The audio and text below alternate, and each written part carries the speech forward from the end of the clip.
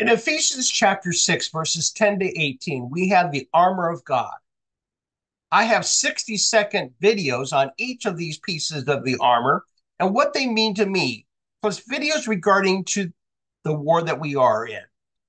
Also based somewhat more loosely on the armor of God, I have made applications to marriage in a separate playlist called Marriage Armor. In the armor of God, we have the helmet of salvation. In marriage armor, we have the helmet of marriage covenant. Armor of God, we have breastplate of righteousness. Marriage armor, we have a breastplate of commitment.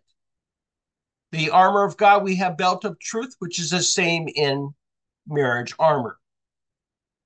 Armor of God, we have feet prepared for gospel of peace.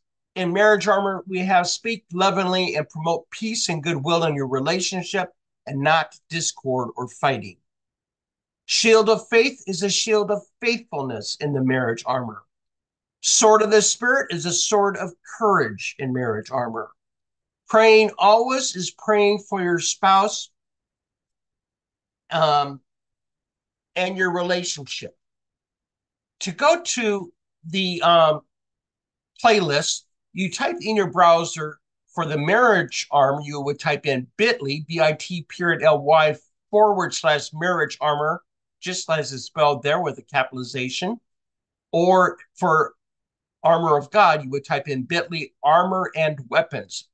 Please observe the capitalization in each.